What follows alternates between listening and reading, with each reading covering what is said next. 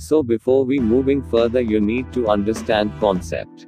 So in that example I used the buttons. For home, I used two buttons, home buttons in gray color icon with white background dot and home buttons in purple color background and white icons dot, and just like created three more buttons for settings, Bluetooth and for profile, and we need to work on gray icon button. Now take a look on concept. So concept is starting from here. When user click on gray home button, then we have to hide the visibility of gray home buttons, and we need to enable the home purple button, and rest of gray colored icons button we need to enable this, and all purple background buttons we need to hide, just like we have to do this for all the buttons.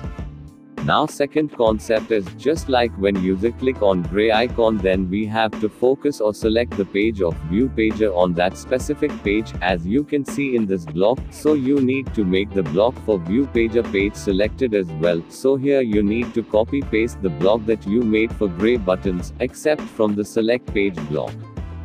Now the app has look like this.